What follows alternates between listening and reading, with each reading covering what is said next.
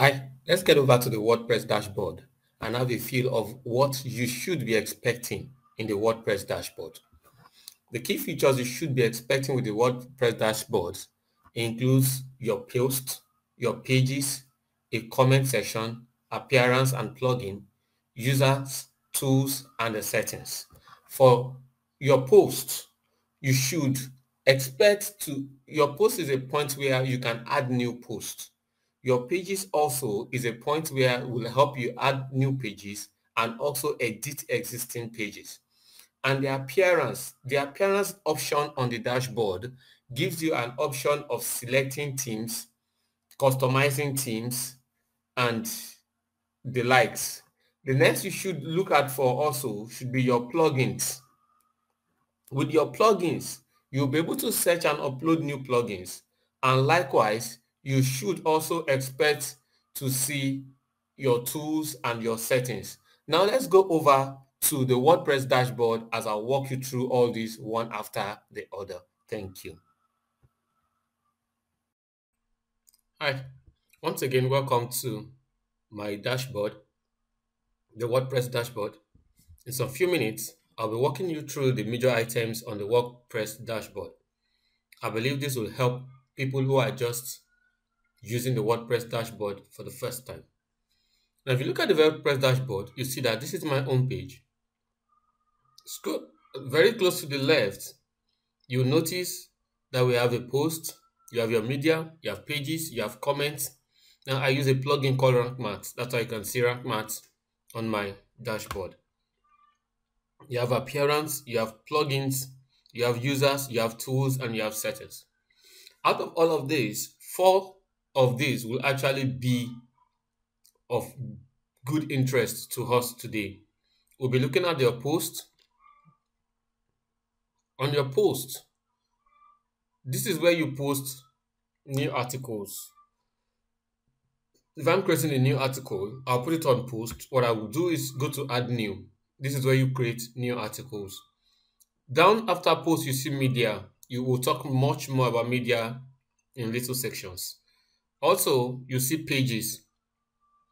Pages are like chapters. Think of your WordPress blog. As think of your website as a book. So your pages are like your chapters and your posts are like units in your book. Now, so under your pages, normally we group posts under pages. Also, you see, go down, you come to appearance. Under appearance, this is where you actually put in your themes, where you customize your theme, where you put in widgets, your menus. What's a menu? Let me just show you what your menus are. I'll quickly show you what menus are. Then I'll show you what widgets are. Let me just quickly point that to you from my blog. Let's look at Content Laboratories. Then I'll show you what menus are on Content Laboratories. I want to go to Content Laboratories. Please hold on. System's a little bit slow. Okay, let me scroll. Here is Content Laboratories. Now, if you go to any website, okay, I don't have widgets here. Now, but these are my menu options. These are the top menu options. They're my primary menu options. Privacy, contact us, meet IODG, review, and you have blog. Those are the menu options I have. Now, I want to use another blog to show you widgets so that you can take a look at what widgets are. Let's see this website, I think. Let me see whether there are widgets here. This is an inbound rocket. Okay, it does not use widgets too. I don't use widgets. I don't use widgets because I want let me show you this. On Content Laboratories, for now, I don't use widgets. Widgets normally appear at this side, at the left-hand side or at the right-hand side. I want my audience to focus on my content. That's why I don't use widgets for now. I can change tomorrow. You can come to my website and you might see widgets.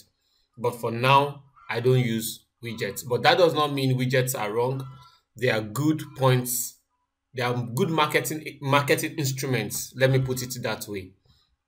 Now, apart from appearance, you see your plugins. This is where you actually install plugins. You could add new plugins. You could edit plugin, but for now, I know you wouldn't be editing plugins. You can add new, you can install your plugins. Now, after then, you have your users. Users, this is where you control the number of people that actually create content for your website. Let me put it that way. Then you have tools. These are various tools you use. Then you have your settings. We'll actually deal with this in later section. I'll show you some major settings for your WordPress dashboard. Okay, I think for your WordPress dashboard, I've done that earlier. You'll see some major settings for your WordPress dashboard. With that said, I think on down here I have WP Courseware. That's actually a plugin I use for these courses. That's what I use, but that's not the point of discussion for today. Thank you very much. See you in the next session, but please do not forget to subscribe to my YouTube channel. Kindly hit the subscribe button so that you can get videos as I create them for my YouTube channel. Thank you very much.